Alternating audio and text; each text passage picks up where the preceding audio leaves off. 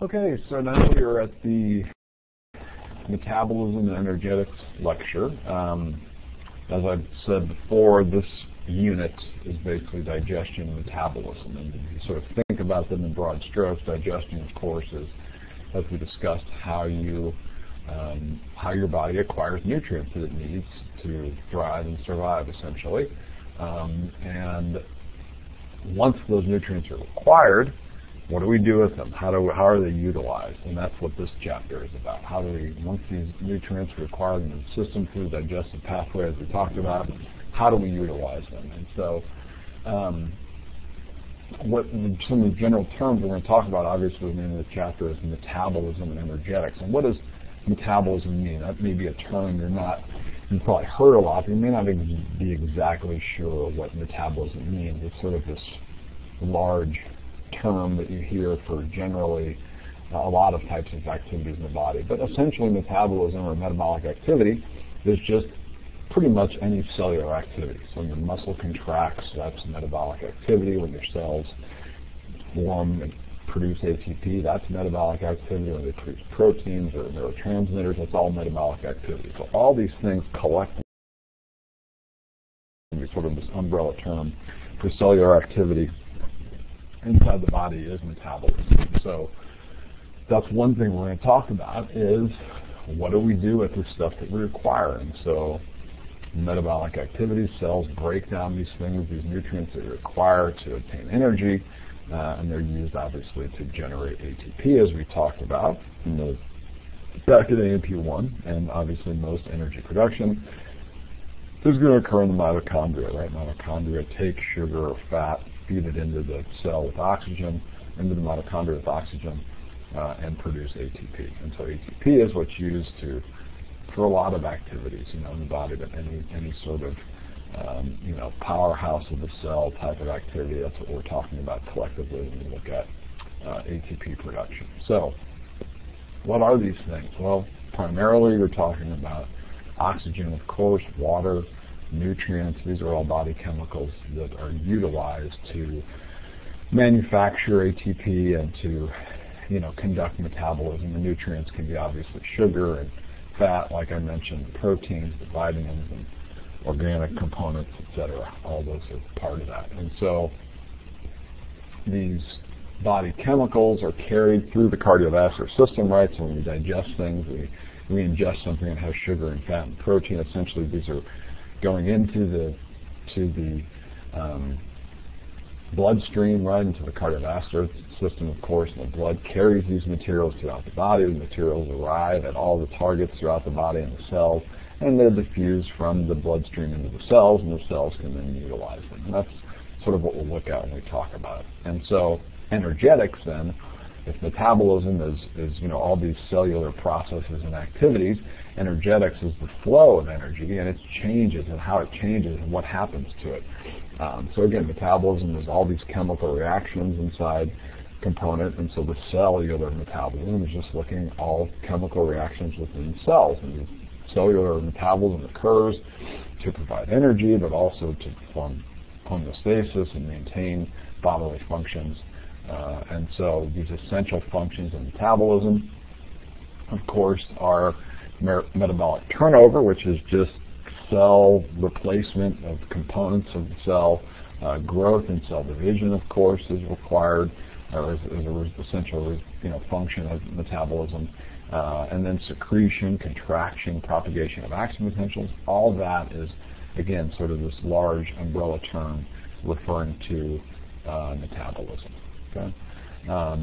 So the nutrient pool, nutrients that are used, are essentially everything the cell needs, right? That's why we need to acquire these nutrients. And those cells can be utilized to produce energy, right, in the form of ATP, or they can use to repair and create new cellular components. And so you have these two pathways that you can utilize these nutrient pools for. You can use it for what we call catabolism or anabolism. Okay, and so that's sort of what we're going to look at when we talk about either providing energy for the cell or creating new cellular components. Those are sort of the two components. And so catabolism is the breakdown of these components to essentially create ATP, right? And so we use these nutrients, feed them into the cell, produce energy so the cell can work. And so that's what catabolism refers to. And we sort of think of that as sort of a downhill process, right, where you're breaking things down further and further into the mitochondria to produce energy for the cell. That's generally what we're going to see with catabolistic activity, is the breakdown of these components. Anabolism is actually more of the other direction. We call that sort of an uphill process that forms new chemical bonds and produces proteins and other types of components. And so we see the synthesis of new organic molecules, right? So catabolism is breaking things down to produce energy. Anabolism is going the other direction to form proteins, repair cells, other types of activities that we might see. So those are the two sort of ends of metabolism. And so this slide shows nicely what we're talking about. And so if you look at, let me get a marker up here. Okay. So if you look at this whole process, it's pretty interesting to see how it works. So this image is nice because it shows just the entire cell, right? So this is just any given cell, what's happening in the cell. So you can see the plasma membrane. This is outside the cell here. This is, of course, inside the cell. And so first thing that happens, of course, are these organic molecules as a result of digestion are delivered to the cell, right? So proteins, fats, and sugar, right? That's what you look at the side of a label of the box of food that you eat. You're going to have proteins, fat, and sugar in terms of the quantity of those things. So those things we ingest, they're broken down, of course, as we saw in the digestive pathway, enter the bloodstream, and then travel to the cells, right? And so that's how they then enter the cell. The nutrient pool enters into the cell. And as we said, there are two sort of ends for this nutrient pool. You have the anabolistic pathway, which we said is more of an uphill component, and you have a catabolistic pathway, which is more, as we said, a downhill pathway. Okay, and so you take this nutrient pool, and those are your two ends. Okay, for anabolistic, the results of anabolism, things like, as I said, maintenance and repair, growth, secretion, maybe storing and preserving nutrients, all those types of things are going to be the result of the anabolistic pathway. Catabolistic pathway is ultimately going to be the production of ATP, right? And so you use these nutrient resources, primarily sugar and fat, to either do anaerobic catabolism inside the cell to produce smaller amounts of ATP, or again, what is the more common use and form of ATP is aerobic metabolism. As you can see, you get ATP, and that ATP can be used to help with anabolism, but it also, of course, can be used for like locomotion or contraction of skeletal muscle. Obviously, we saw that. Endocytosis, exocytosis, cellular transport, all these things require ATP. So you have these two sort of ends that we're going to be using. Now, another thing that's really interesting and that you want to make note of, and we'll talk more about this in a minute, is that 60% of all this catabolistic activity, 40% of it's producing ATP, but 60% of it is producing heat, right? And so that's a byproduct. So that's why I always say people that have like a higher metabolic activity, right? They're going to be warmer or have, maybe a higher resting body temperature than others that don't have as much metabolic activity. If you recall, when we talked about thyroid, for instance, we talked about hypothyroidism and hyperthyroidism. Hyperthyroid gland in general, if you recall, basically helps regulate these metabolic processes and keep them in check so that you have enough metabolic activity. So if you have not enough thyroid hormone, right, like T3 and T4, you're going to see a drop in metabolic activity. And so we said one of the effects of someone that has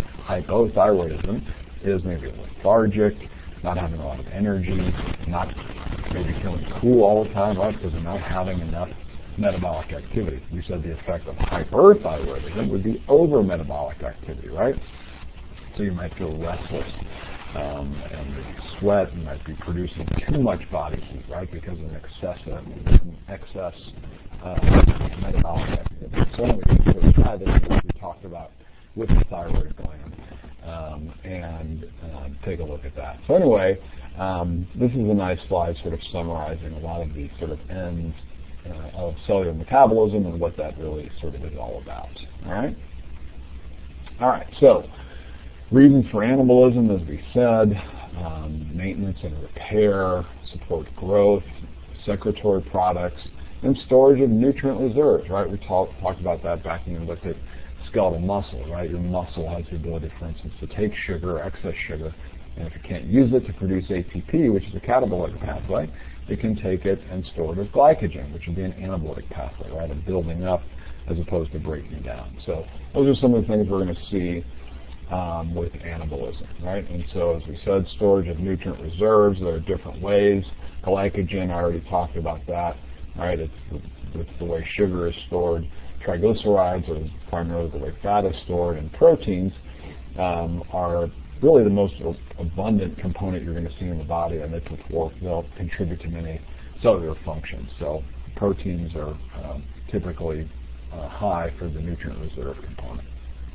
And then, so here's another slide, just sort of, again, sort of a similar thing, showing how nutrients are utilized. And we kind of already talked about this, but, again, this is inside the cell, this is outside the cell, and then you have these things that you absorb into the diet, into the bloodstream, nutrient pools delivered to the cell. And so what happens with these components? Again, we said we have fat, sugar, and proteins. And so what typically happens? Well, in blue here, we're representing anabolytic activities, and in red here, we're representing catabolytic pathways. And so, as you can see, fat is stored, as we said, as triglyceride, glycogen, or sugar is stored as glucose, and then amino acids form proteins. But if you could look, they show the arrows have different sizes, right? Most of what's happening with protein is anabolism, as we're going to see, and you can see there's a much thinner arrow for catabolism of proteins because it's not used as much as an energy source. And we're going to talk about reasons why that is a little bit later. But proteins primarily serve the purpose and the function of anabolytic pathways. You can represent it there by that larger arrow.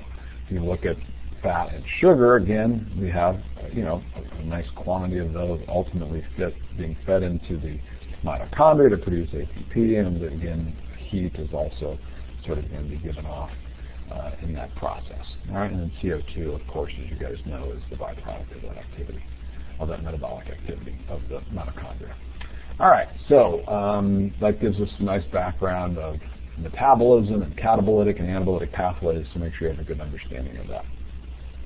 And so what we want to do now is we want to start looking at what are these components, how are they used? So how is sugar used? What is the metabolic end of carbohydrates? What about fat? What is the metabolic end of fat? What about proteins? What happens with those? And get a feel for what's going with these different sort of nutrient sources of the nutrient pool that we talked about. And so sugar, or carbohydrate metabolism, again, as we saw in the previous slide, is used either to store, as glucose, but more significantly from a catabolytic pathway to generate ATP, right? And so it takes these sugars, glucose, and ultimately produces ATP. And there are two ways, of course, you guys know this, aerobic and anaerobic metabolism.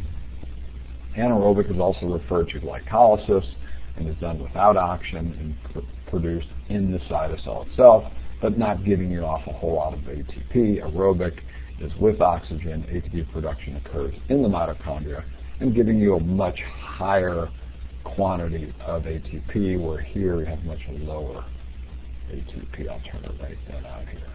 ATP. Well, it's hard to do. ATP. But you guys know this by now. But anyway, I just sort of wanted to quickly review that in terms of what happens with sugar from a catabolytic standpoint. And so glycolysis, as we know, does not require oxygen, as I mentioned. Basically breaks down 6-carbon glucose into 2 3-carbon molecules of pyruvate. Ultimately, the net result is about 2 ATP for each, and again, that of course is much less efficient when compared with aerobic metabolism. Okay, and so you can see what happens here in glycolysis. You have this, 6-chain glucose that we can see in this image right here being broken down ultimately into these components. And as the pathway continues, you can see the steps in glycolysis that are ultimately going to lead to 2 ATP. So you don't need to know all of these steps. That really is more of an intro to biology or microbiology topic. I know you guys have already taken that.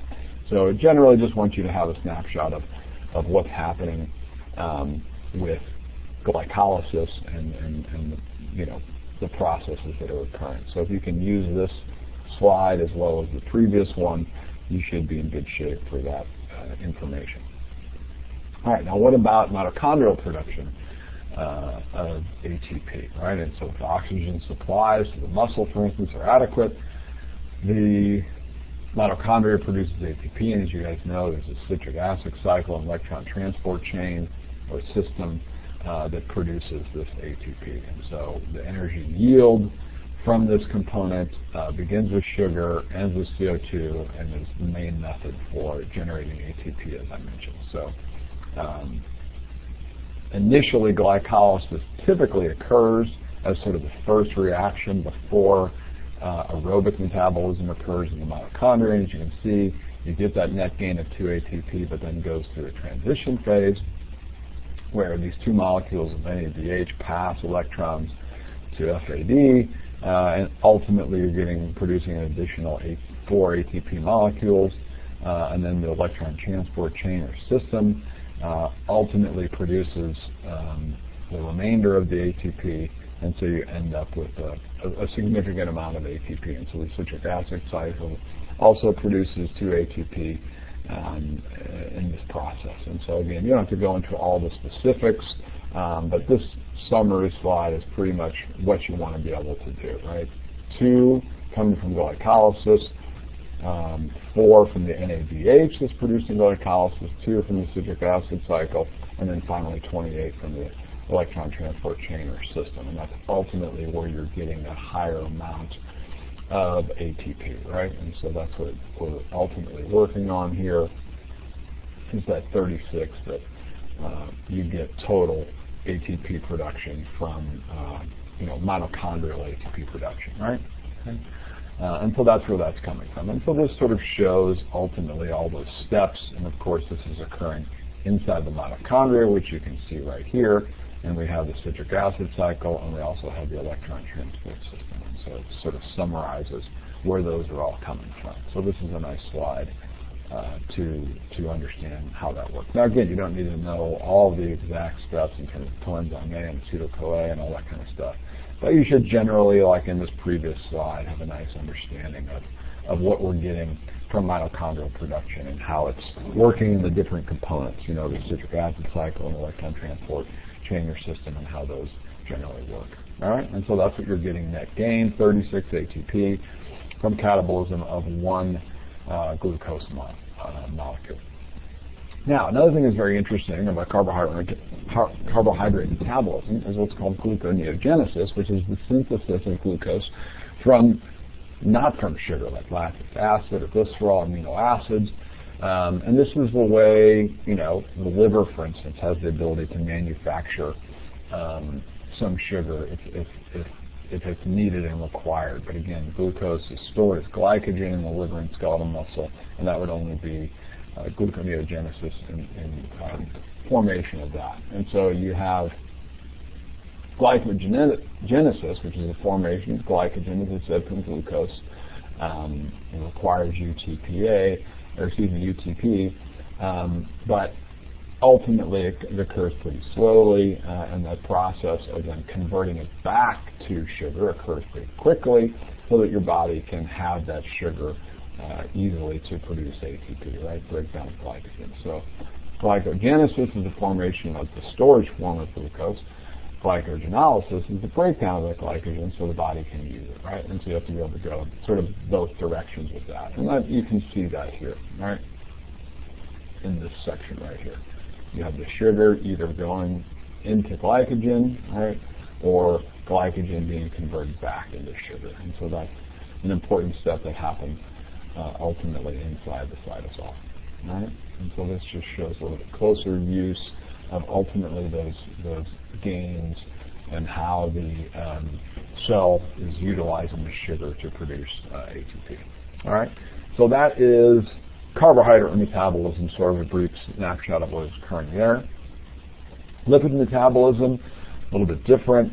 Lipid molecules also contain these components, but sort of in different proportions that we see with carbohydrates, and triglycerides are the most sort of abundant sort of storage form of lipid that we see in the body. And so lipid catabolism or lipolysis is essentially the breakdown of lipids ultimately into pieces that are components that can be converted and ultimately channeled directly into the citric acid cycle in the mitochondria, where that can ultimately be, formation of ATP can occur. Hydrolysis essentially splits that triglyceride into its parts, and then ultimately can be utilized inside the cell to produce ATP.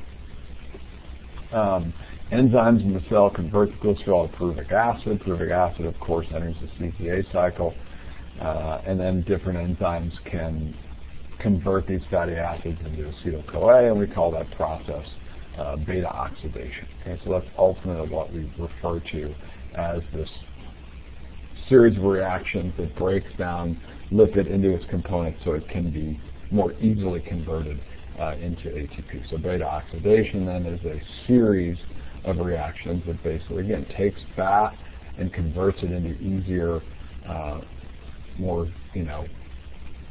usable components that the mitochondria can utilize. And so that occurs inside the mitochondria. And so you can see all the steps that happen here. Again, this is inside the cell. Here's your triglyceride. Once it's inside the cell, again, it's going to be broken down into smaller components, smaller and smaller, until it can be fed into the mitochondria, go through the citric acid cycle, ultimately producing ATP. Okay?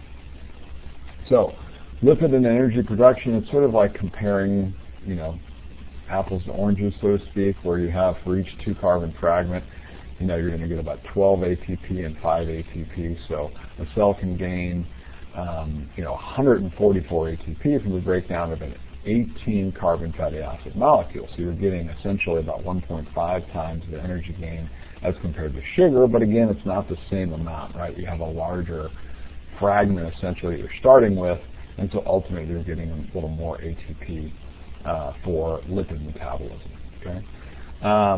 Again, lipids can provide large amounts of ATP, but again, as you saw, the steps are a little more involved, and so lipids are stored in the cytosol, but a little more difficult for enzymes to access. So this is an important point that glucose is essentially the preferred form of energy production, like especially during exercise, right?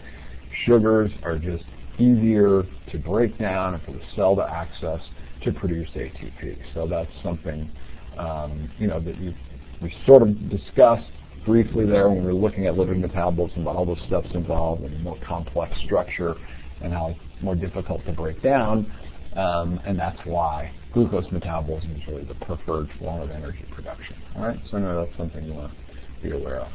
Now, lipids are not soluble in water, right? And so they're not going to, be as easily broken down as we saw.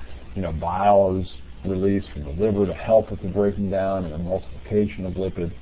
And so most of these lipids circulate through the bloodstream, what are called lipoproteins. And so they need something to carry them, right? That's what these lipoproteins are, transport mechanisms, essentially. And so that's how they're moved around throughout the body. 3 fatty acids, you may have heard of those. These are a little bit easier to diffuse across the plasma membrane. And so the 3 fatty acids are basically fatty acids that are not used in triglycerides, essentially, and ultimately used to help with formation of ATP inside the cell. So these 3 fatty acids are an important energy source for the cell, so liver, cardiac muscle, skeletal muscle, all of these have the ability to metabolize 3 fatty acid, and we'll use that when glucose supplies are limited. So 3 fatty acids are important as well. All right, so that's sugar and that's fat. The third sort of primary nutrient source, as we talk about, is protein, right? Protein. So we need to look at metabolism of protein and see what that's all about. As I said, you have 2 pathways for protein: catabolism or anabolism. Anabolism is the primary end state of proteins. Okay, catabolism, you're not seeing that as much. It's not a preferred component for the body. And so catabolism, or breakdown of proteins, goes through a few processes called transamination and deamination, whereas anabolism, which is the protein synthesis or formation of proteins and other components, goes through what's called animation and transamination as well. So we'll take a look at that.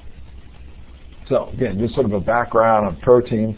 The body synthesizes hundreds and thousands of proteins, and these proteins are recycled and cytosol, broken down, and ultimately used to form more proteins. And so typically the body wants to use sugar and fat for its catabolism pathways to produce ATP, right? But in a severe case where your nutrient sources are low and other energy sources are inadequate, the mitochondria can generate ATP by breaking down amino acids, just like we saw fat and sugar. It's not as efficient. There's a less, it's less beneficial, much more challenging process for the body. You get some more toxic results of that, but it can use it if it needs it. So we're going to talk a little bit about that. All right, so what happens in amino acid catabolism? Again, the first step is sort of the breakdown or removal of the amino group. It's completed by transamination and requires this coenzyme from vitamin B6 to do that. The transamination attaches this amino group to what's called a keto acid, and the keto acid is then converted into an amino acid, which leaves the mitochondria, enters the cytosol, and is available for protein synthesis. Deamination then prepares that amino acid for breakdown, and what's really important is that it moves that amino group and hydrogen atom, and the reaction of that process of deamination generates an ammonium ion. And this is what can be difficult and sort of toxic for the cell, is this generation of the ammonium ion, so we'll talk about that. And so this just shows those processes of transamination and deamination. Again, I'm not going to have like a picture of this on the exam or something and have you fill everything in. Again, you're just sort of in broad strokes and understand what's happening in these processes. And so this is deamination. As you can see, the ammonium ion is the byproduct of that. So, as I said, protein catabolism, breaking down proteins for energy source in this catabolic pathway, is not preferred, right? It's not the way to go. The body is going to use sugar and fat as to the reason we talked about already, and only will use proteins for catabolism pathways if sugar and fat are not available, essentially. And so there's three factors against this protein catabolism. Number one, as I said, proteins are more difficult to break apart than carbohydrates, especially, but even more so than lipids, right? Because carbohydrates are the easiest one. Lipids a little bit harder, but proteins are by far the most difficult to break apart. As we said, the byproduct of this is ammonium. Ammonium can be toxic to the cell. The liver is going to have to handle this excess ammonium and can be, difficult for the body to process. And then the last part, which is really important, as I said, the vast majority of the purpose of protein is to, form these structural and functional components of cells. And so if you use all of your proteins for an energy source, right, you're going to threaten what those proteins need to help cells function, right? So very important that the body doesn't go to protein catabolism. And so that would only probably happen in the state of, people are fasting or not eating enough sugars and other types of things or fats in their diet, and that the body has to then, of course, revert to proteins for this breakdown. And so it can be, as I said, harder to break down, toxic for cells, and then you're just removing all the proteins that are needed for all these cellular functions. Right? All right, so another important concept associated with amino acid catabolism is the generation of acetyl-CoA. And we talked about that with lipids, but also more importantly with catabolism, because if you have an increased concentration of acetyl-CoA, this is going to cause ketone bodies to form. When you have ketone bodies, there are three types. But the problem is that's not as important. What's important is that the liver does not catabolize these ketone bodies. And so the cells absorb these ketone bodies, and ultimately they're disassociated in solution, and the result is going to be ketosis, like fasting, for instance, right? If you get excess production of these cells, you get ketosis, which can cause severe problems. And so ketonemia then is the appearance of these ketone bodies in the bloodstream. When you have these ketone bodies in the bloodstream, you're going to lower the plasma pH.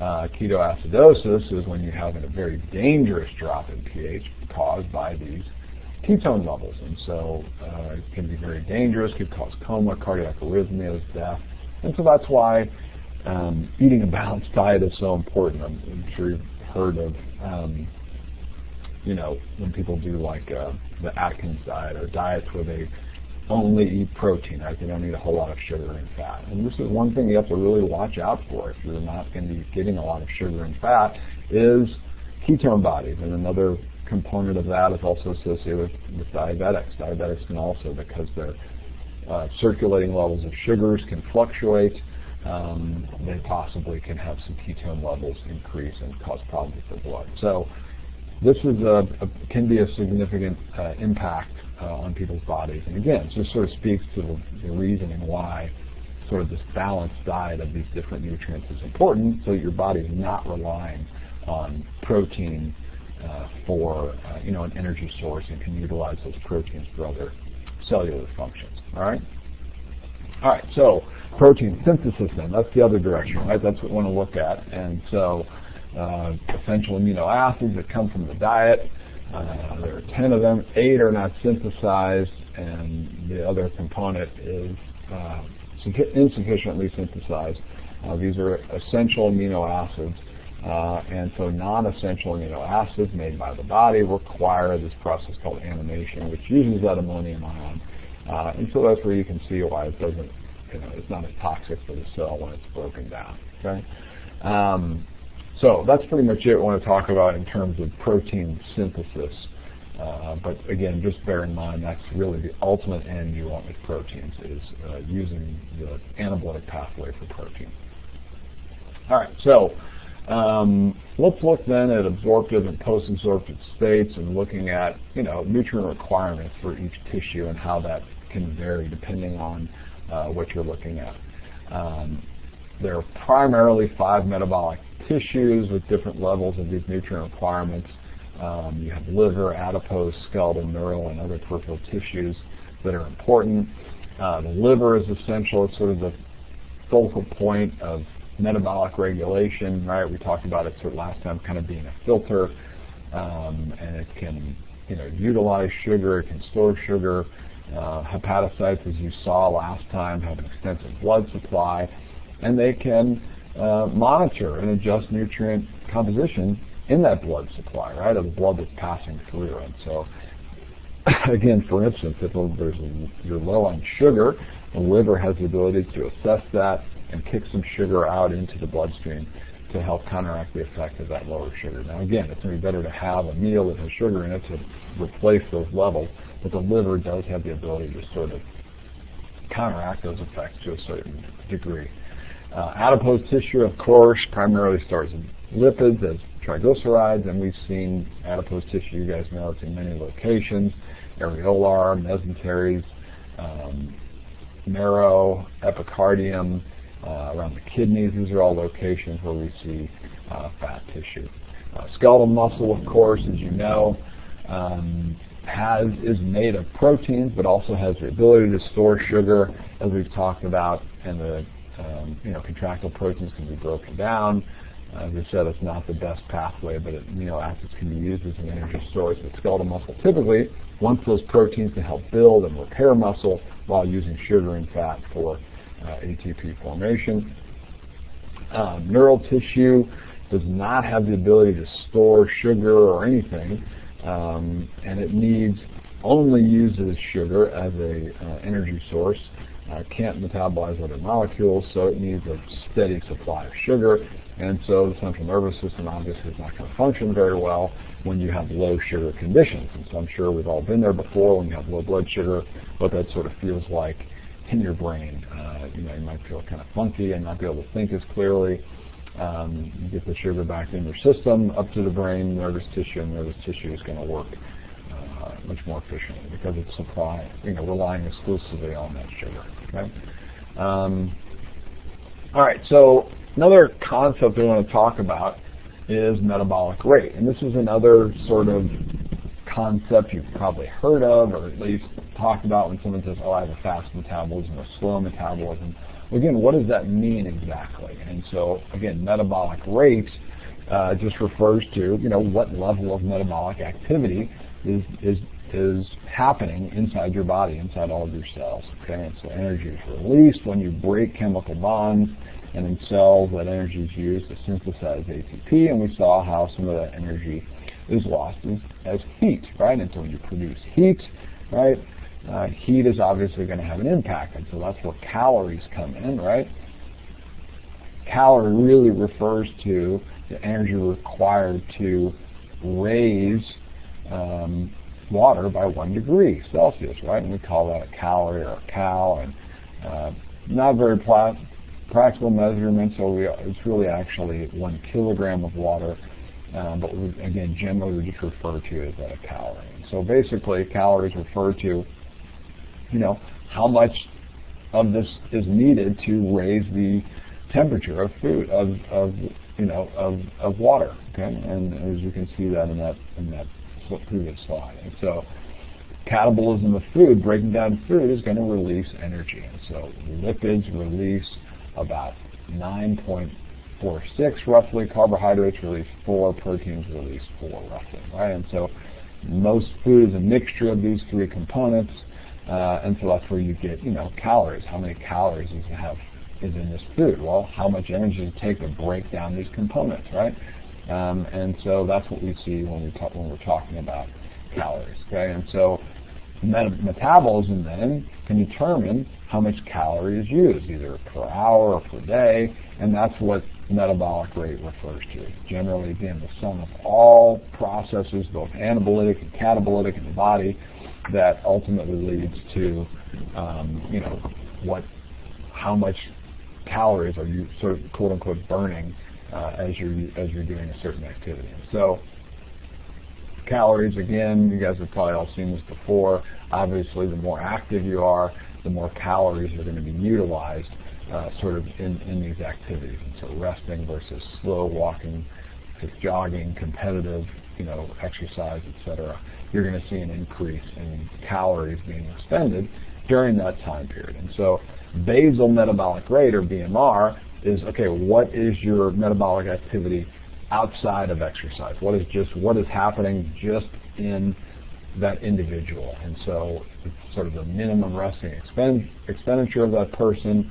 And you can, some researchers are able to actually measure resting metabolic rate, right? And so you can, energy utilization is typically proportional to oxygen consumption, right? Because oxygen is used in these metabolic reactions, as we just described.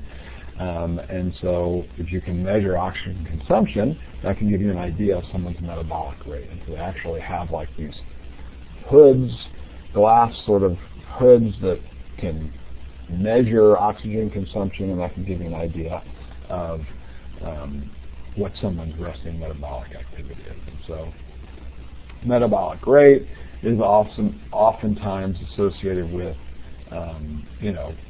energy demand. So if your energy intake exceeds what your body needs, right, the body's going to store this excess energy. If it exceeds dietary supply, it's going to use this. And so oftentimes there's this, weight-related discussion, right? If you have more calories, that's going to increase your weight. Less calories, you're going to lose weight.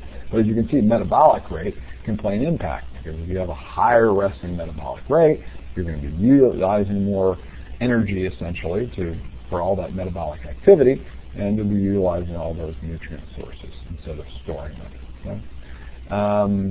As I said, there are hormonal effects on overall metabolic rate, T3 and T4 are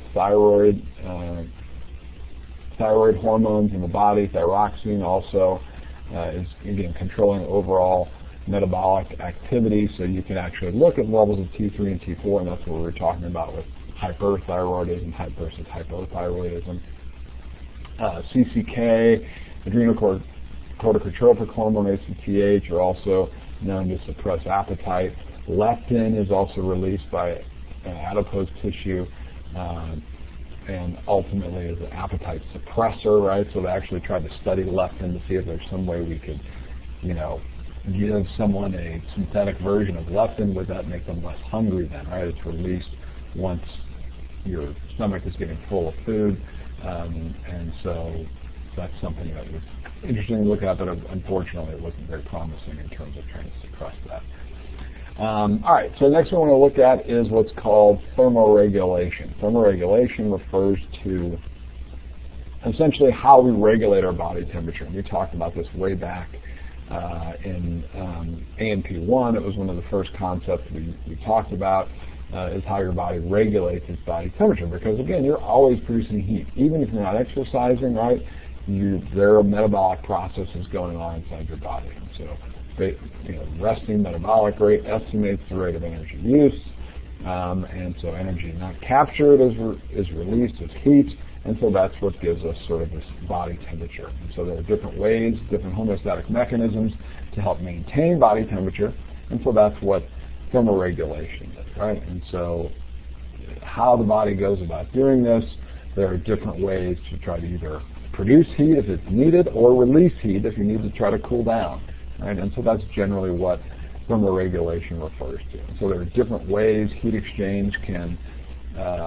that's produced can be exchanged with the environment, either radiation, convection, evaporation, or conduction. These are all ways in which we lose heat or heat transfer occurs. Radiation is just, warm objects lose heat as what's called infrared radiation, right? Just radiating off an individual. And that can be impacted by skin temperature and body temperature, and about 50% of indoor heat is lost as just radiation. Okay, so radiation is just heat radiating off our body that's produced from all this metabolic activities. Convection is heat loss at the body's surface, right? So it accounts for about 15% of indoor heat loss. Evaporation is one way the body tries to cool, right, through either sweating, right? We'll talk about that in a minute. And then conduction is transfer of energy or heat through physical contact with someone. And this one is generally not as effective as some of the other methods. And so this shows radiation, convection, evaporation, and conduction in terms of how our body can try to transfer heat and cool itself down. Now, as I said, water loss is a great way to try to maintain heat, right? Because heat is conducted very well in water. So when you lose water, your body's going to lose some heat. So that's why sweating is such an efficient way to try to cool yourself down. And so there's two types, and we talked about this before. There's insensible and sensible water loss or perspiration. Insensible water loss is basically just evaporation, essentially, right? When you're losing fluid across, this is fluid loss not at sweat glands, just across the skin surface. And this is about 20%. So even if you're not exercising or not really active, you can dehydrate, right? Because you need to replace these fluids because you do have insensible water loss that occurs regularly. Sensible perspiration is the loss of fluid from sweat glands. So again, if you're more active, you're producing a lot of heat, your muscles are contracting, right? Your sweat glands will become active, try to lose water, heat's going to travel with the water, and you'll cool yourself down. Okay? So insensible and sensible perspiration.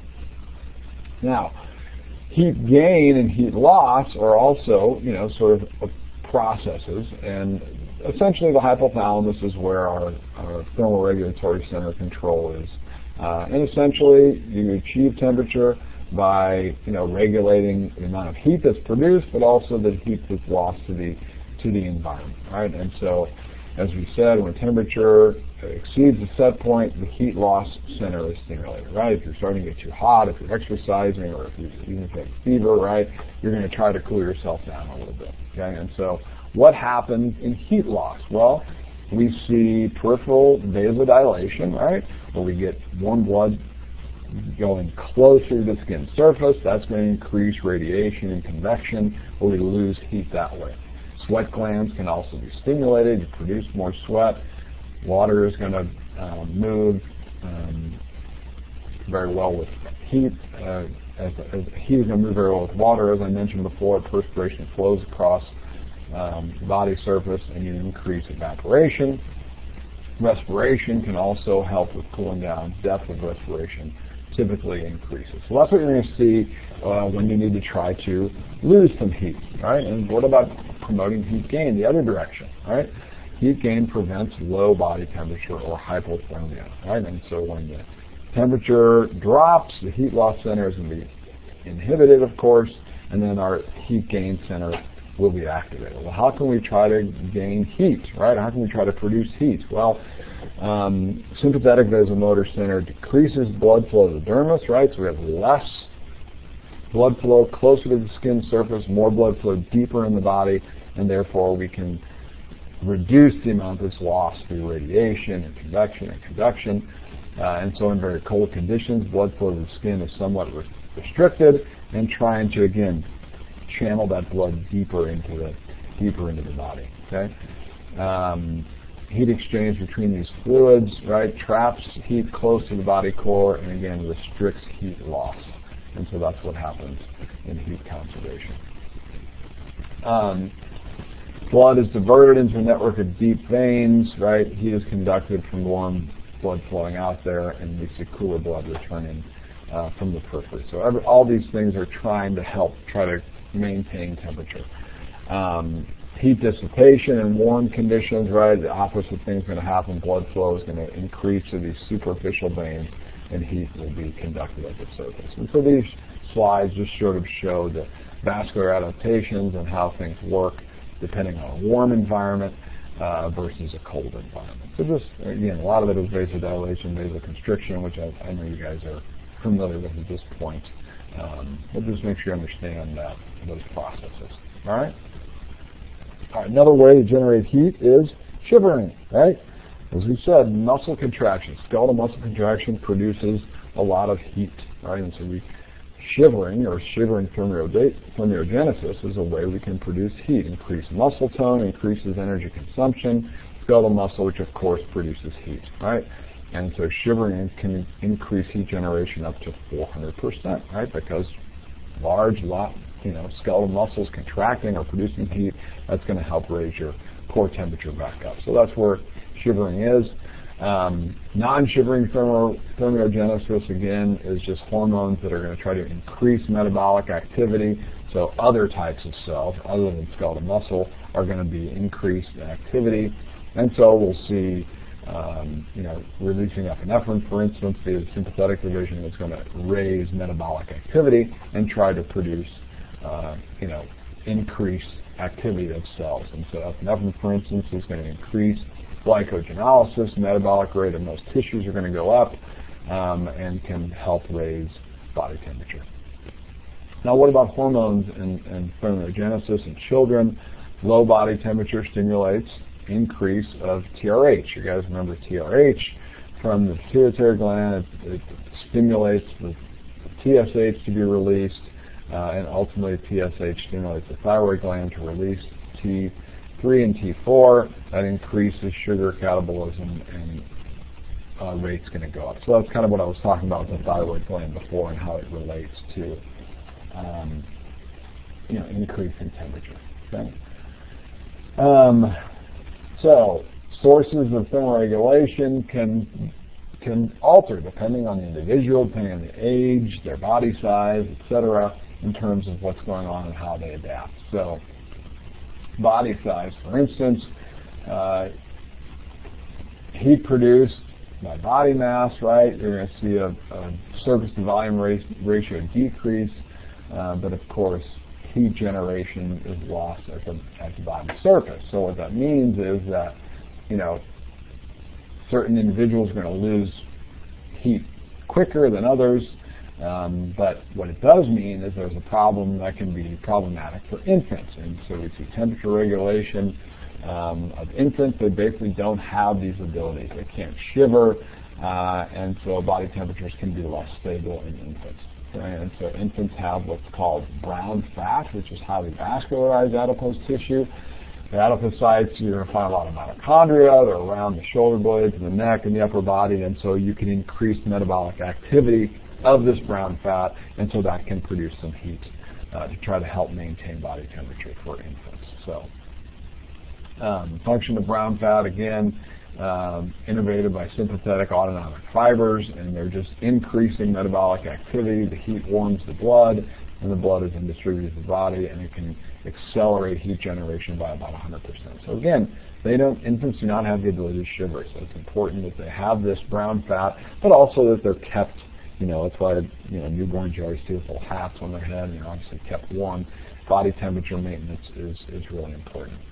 Brown fat in adults, we don't see as much. Adults have very little brown fat, and so shivering thermogenesis pretty much takes over at that point. So normal responses vary, again, body weight, distribution, hormone levels, all these things are going to impact, how we're able to regulate, our body temperature. For instance, people with a lot of adipose tissue, right, like an insulator, right? So people that are heavier, that have more adipose tissue, probably won't need to shiver less than people that don't have it as much, right? People that don't have as much adipose tissue in their body probably going to have to shiver more, right? Because this adipose tissue can really act like something that's going to help insulate their body, okay? Again, temperature cycles can change, again, depending on many components and vary from person to person. Ovulation, of course, is going to, in females, is obviously going to cause change, and we'll look at that when we look at reproduction and development. But pyrexia is elevated body temperature. As a result of that, that's usually temporary response. Fever is another, very significant component where we start to see these pyrogens that stimulate the hypothalamus, and temperature goes up. And young children can get fever just from exercising in warm weather, but typically it's more associated, obviously, with some sort of illness, as your body's immune system is trying to defend against that has entered the system. So, and we talk a little bit more about fever when we're looking at the lymphatic chapter. So that pretty much wraps it up for this metabolic lecture. So this combined with digestion will be the next exam coming up. So take a look at that. Make sure you're reading over the text, of course, and just let me know if you have questions about anything as we move closer to that. All right?